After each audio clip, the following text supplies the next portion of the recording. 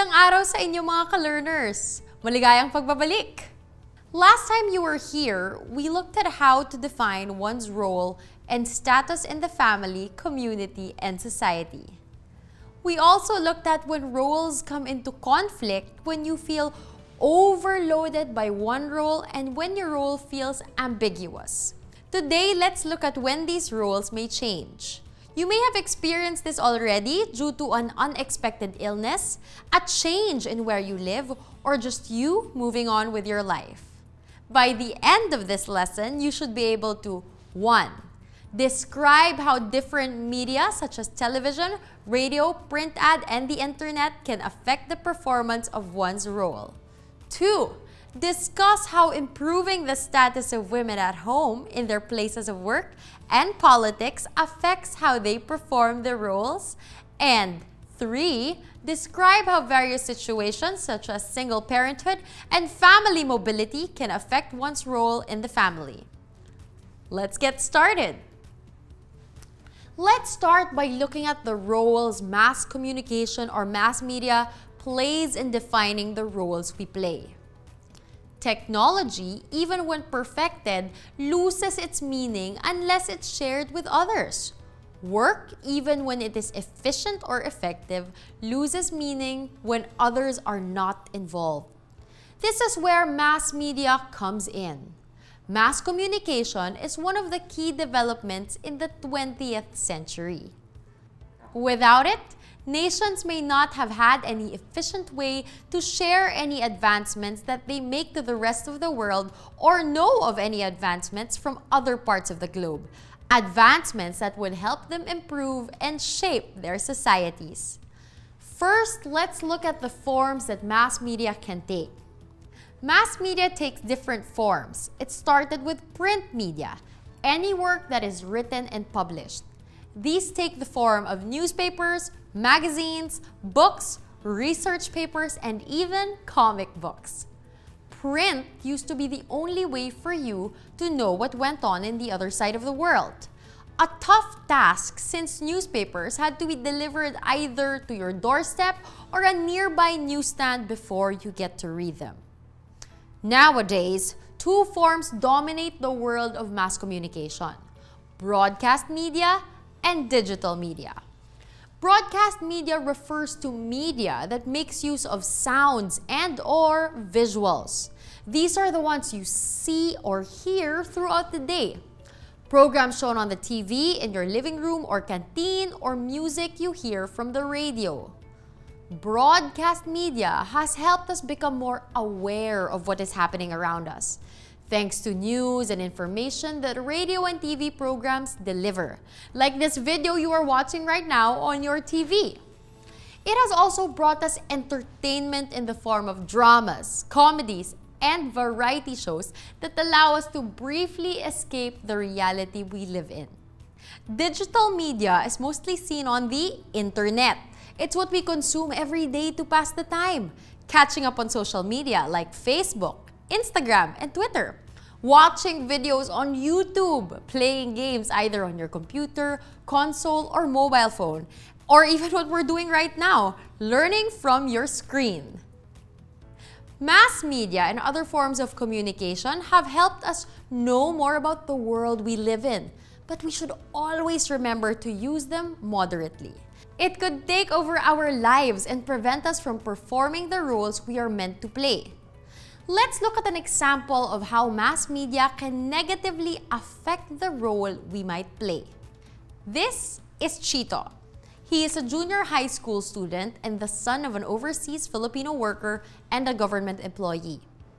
He used to do well in school, but his grades have fallen since discovering the world of online gaming, particularly mobile games. He plays mobile games throughout the day and forgets to do his homework. He used to play mobile games only after he was done with homework, but his friends have convinced him to play whenever he is not doing anything. He finds it fun to play mobile games with his friends so much that he is often glued to his smartphone as much as 6 hours a day. When he isn't playing, he's usually on Facebook, either laughing at memes or watching a video of a vlogger pulling a prank on someone. This has led him being scolded by his mother, who works at City Hall. His siblings have also become distant because Chito never spends time with them. Chito is an example of someone who has become addicted to digital media. It has taken over so much of his life that he is unable to perform his duties as a student, brother, and son. Being addicted to media isn't limited to mobile games and social media though. There are people who pay more attention to their TV dramas than housework or taking care of their kids. There are also those who spend their day reading a book yet have other tasks that need to be done. All of these affect how we can perform our roles effectively. This is why we should look at the media and consume its content wisely. Let's now look at how family roles can change based on circumstances beyond our control. Listen to this story about Carla, a single parent. Carla is a single parent. Her husband died in a car accident many years ago. She and her deceased husband, Vito, had one child. Because of what happened, she now has to earn money to support her child. Her parents find it hard to help her because she still has siblings who go to school. Carla used to work in the city as an office clerk, which means asking her parents or a babysitter to look after her child for the day. After the pandemic hit, she started doing her office work at home. She also earns a bit of cash on the side from selling face masks and other essentials online.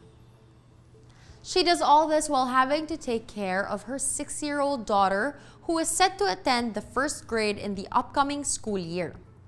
Carla is a single parent, something that has become common these days. It's when a parent has to raise his or her child alone due to a variety of reasons. It could, in Carla's case, come from the death of her husband and her decision to not remarry. It could also come from having a child before marriage and the man and woman not being able to marry for one reason or another.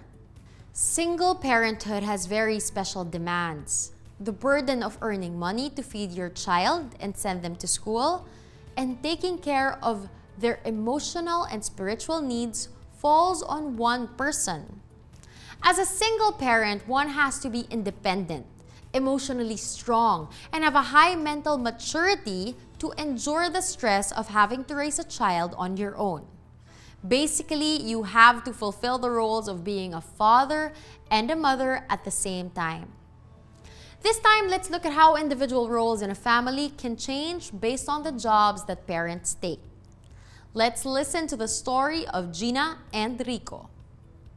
Gina has been an overseas Filipino worker for 3 years now. She works in Dubai as part of a hotel's housekeeping so she can help send her kids to school. She was a housewife before going abroad. She has 2 children, a daughter who started junior high school and a son who is in the 3rd grade. Rico, her husband, is a freelance writer. Because Gina is away, he is the one who takes care of the children. It was hard for Rico at first since he was used to Gina taking care of the kids. But everything started falling into place 2 months after Gina left for Dubai. Ate helps her younger brother with homework while Rico prepares their evening meal. After dinner, both children help their dad with cleanup.